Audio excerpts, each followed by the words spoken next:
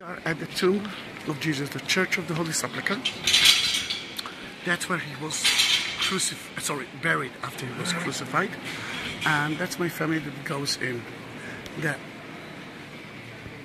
site itself is a new one.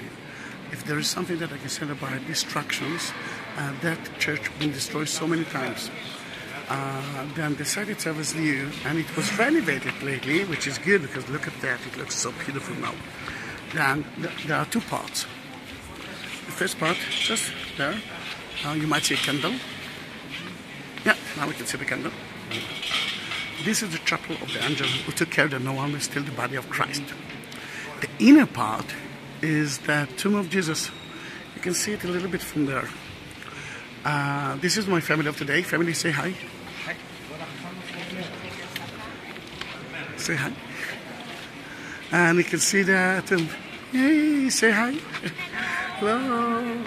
Then this is the tomb of Jesus. We are at the Church of the Holy Sepulchre. I think it's October 9, 2017.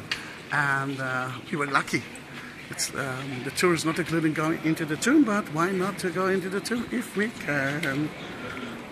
Church of the Holy Sepulchre, Jerusalem, Israel. Hallelujah.